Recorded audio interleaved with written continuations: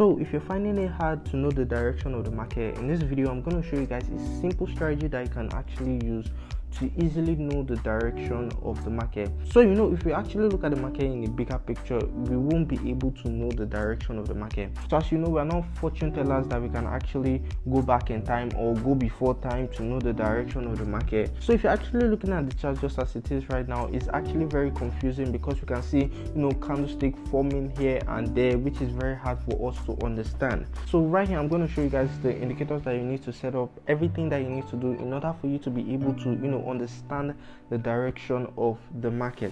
So the first thing you need to understand before we actually get into the video is we're not going to be using the plain charts like this, but right here we're going to be using indicators. Although, just to say it out, I'm not a price action trader. I don't trade with price action. I don't trade with drawing support lines of my own. I don't trade with drawing trend lines of my own.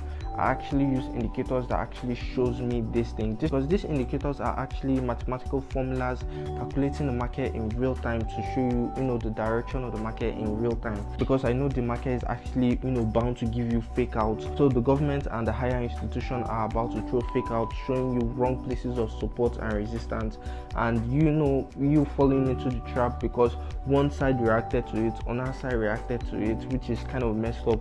Not using the mean parameters to actually know the direct path of support and resistance, and knowing the direct path of price moving. So yeah, in this video I'm going to explain it all for you guys. So yeah, if you've been in the market, the most important part of trading is to follow the direction of the market. Whenever you don't follow the direction of the market, you're going to be making constant losses in the market, which is one thing you actually need to avoid. So what you want to do right now is that you want to go into the indicator section, which is this part right here, and you can see hit the main windows, and what you have to search for is the moving averages. The moving averages is something that we need to know the direction of the market.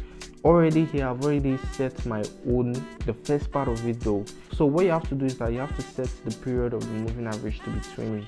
So the first of this should be 20, then shift should be 0, the method should be simple, apply to close, and the style you have to make the color to be red, and you can keep the pixels to be 2. So what you have to do is that you have to save that and hit done.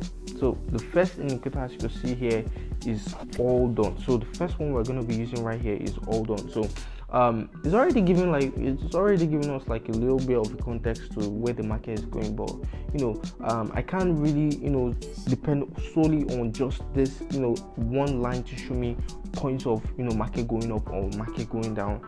I need something a little bit more of an in-depth information to actually know the direction of the market. So the second indicator I'm going to be using right here is still the moving average, but we have to tweak a little bit of something. Now what you want to do is that you want to change this period. The period right here is actually 20, but what you want to do is that you want to change the period to be 25. So change it to 25, and you don't want to actually get yourself confused when you see two red moving averages moving, but they actually have different numbers. So what you want to do is that you want to completely change the colors of this. So that's why you have to go to the style, and the color you have to change this to something a little bit vibrant. So I don't know what's vibrant for you, but for me I'll take yellow, so you can keep it with something like just change the color to anything of your preference.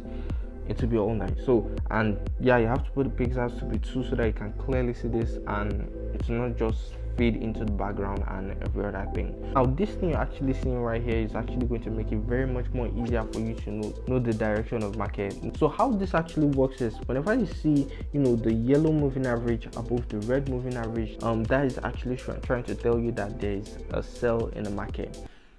Simple. And meanwhile, whenever you see the red moving average above the yellow moving average, this is trying to indicate a buy in the market. So yeah, I think that should be very easy to understand. But even if what I just explained doesn't sound easy to you, so the simpler version of this is whenever you see price above the moving averages, it's trying to indicate a buy, or whenever price is below the moving average, it's trying to indicate a sell. But yeah, let me give you guys a visual representation of how this actually works.